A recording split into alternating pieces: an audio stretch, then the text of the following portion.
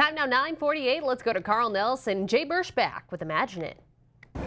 Good morning, everyone. I'm meteorologist Jay Burschback along with Carl Nelson. We're at the Imagination Station today teaching the folks about kinetic energy versus potential energy.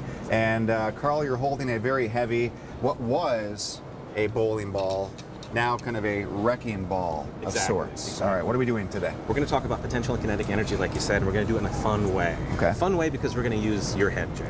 All right? Sounds like fun. We got a bowling ball. It's on a long string, long rope, about 15 feet high.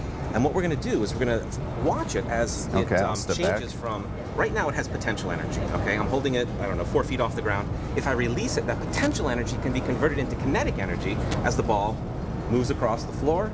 Potential energy, maximum kinetic energy, maximum potential energy. Okay, so it's shifting back and forth. Okay. Potential, kinetic, potential. Now, the cool thing about this is you can't create energy. It's not going to gain any extra energy as it's moving, okay?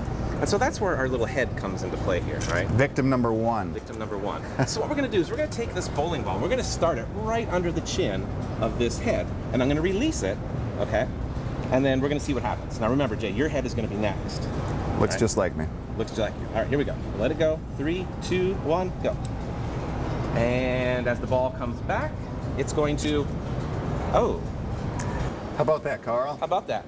No, that was just to freak you out a little bit. You gave it a push. I gave it a push. So if you give the pendulum a push, like this, and we started across the room, I put in a little extra energy. When it comes back, we don't want that to happen to Jay's head, okay?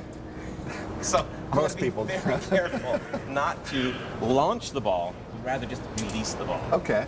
So let's get rid of the head. Let's get rid of the table. And let's put Jay right up against the column. I'm trusting science. You're going to trust in science and also in the fact that I don't give it a little energy. So let's see how this lines up with Jay.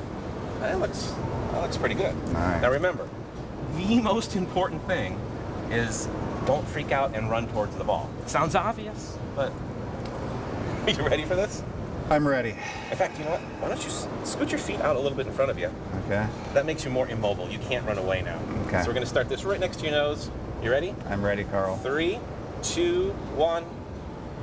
Going away. I didn't add any extra energy. It should come back and just miss your head. Perfect.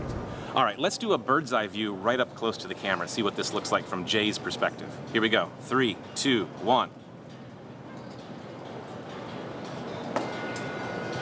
Was that freaky though when it comes back at your face? A little freaky. Not every day you have a bowling ball flying at your face, trusting that the energy will transfer, it'll stop and go back. Right, and we're losing a little energy due to air friction as the ball flies through the air.